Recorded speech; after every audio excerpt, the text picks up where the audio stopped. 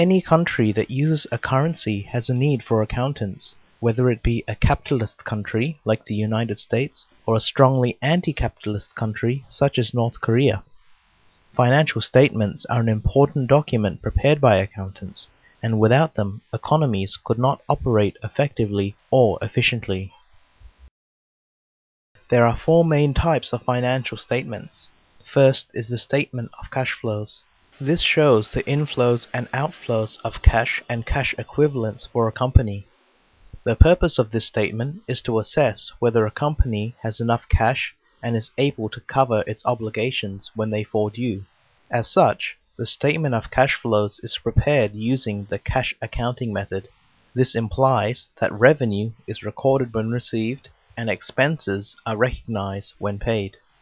Secondly is a statement of retained earnings, also called the equity statement. This statement deals with a company's equity and details things such as dividends paid, owners' investments, and capital withdrawals. Third is the statement of financial position, also known as the balance sheet. Here, the assets, liabilities, and equity of a company are listed. This statement is typically written using the accrual accounting system. Accrual accounting means that the revenue is recorded when earned and expenses are recognized when incurred. For example, a job that has been performed but has not yet been paid for would be recorded. Conversely, expenses such as utilities would be recorded despite a bill not being received yet. Lastly is a statement of financial performance, also known as the income statement or profit and loss statement. This statement outlines the revenues earned and expenses incurred by the company for the specific time period. In this video, only the last two will be discussed. But before that, why are the preparation of these statements so important? The first reason is control. With the information provided, company owners or directors can make the relevant decisions, such as putting aside some extra money for large payments that must be made soon, or to investigate why expenses have risen more than revenues. The second reason is that these statements communicate information to outside parties. Who would look at these statements? Banks and other lenders would be interested in these statements to determine how risky a company is and whether they should lend the company money. Investors would look to see whether a company is profitable or not and decide whether to invest in the company. Similarly, suppliers and vendors could decide whether to extend credit to the company by assessing the likelihood of repayment. Government departments, such as the tax department, would check these statements to ensure that correct taxes are being paid. And for larger companies, the public and media would also scrutinize a company's financial statements. So let's have a look at the statements of a fictitious printing company, starting with a statement of financial position or balance sheet. Firstly, notice that the statement is as at the 31st of January. A company is a dynamic place with money constantly changing hands. As such, the statement of financial position offers only a snapshot of the company at the date it was prepared. So what goes on this statement? First to be recorded are assets. Assets are divided into two categories, current assets and non-current assets. Current assets are those that are deemed to be short-term and would change within 12 months. These include cash, accounts receivables, which are monies that others owe you, and inventories. The next is prepaid expenses. Due to the accrual accounting method, sometimes a bill must be paid in advance, although it has yet to be used. Because of this, prepaid expenses are treated as an asset as they hold future economic benefit. And lastly, short-term investments. These could be a number of different investment types. Next are non-current assets, which are also called fixed assets.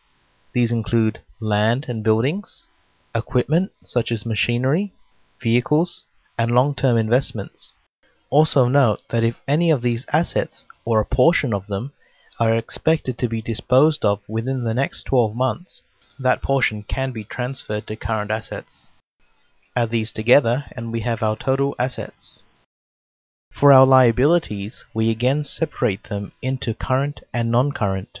Current liabilities include our accounts payable, our loans payable in the next 12 months, unearned revenue, which is when others have paid us in advance for goods or services, and accrued expenses, which are expenses we recognize we have incurred but have not been billed for yet. For our non-current liabilities, most companies will only have a long-term loan payable. However, government departments and large companies may also have bonds or notes payable. We can then add these together to find our total liabilities. The next thing we can calculate are our net assets, which are our total assets minus total liabilities. The last element to the statement of financial position is owner's equity, or simply equity. Here we record our capital, which is the investment by owners, and retained earnings, which shows how much each owner is entitled to. In large businesses with shareholders, this would be slightly different, as things such as dividends would also be present. And finally, we can total our equity. Notice that the equity and the net assets totals are the same. This follows the formula assets minus liabilities equals owner's equity. Now, let's move on to the statement of financial performance. As mentioned earlier, this statement is also known as the income statement or profit and loss statement. Notice here that the statement is for the month ending 31st of January. This is because it contains all activities that have occurred in the specific time period, in this case a month. So what goes on this statement? First we have revenue, in this case sales. For a service type business we would have fees. Then we have sales returns to give total revenue. From this we subtract the cost of goods sold.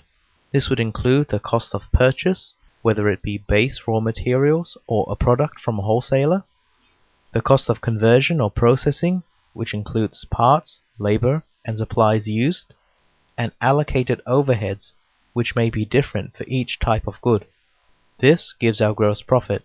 To this we add discounts received, if any. The reason behind this is because it is an expense at another company, and so needs to be recorded as a revenue in our books. Then we subtract operating expenses.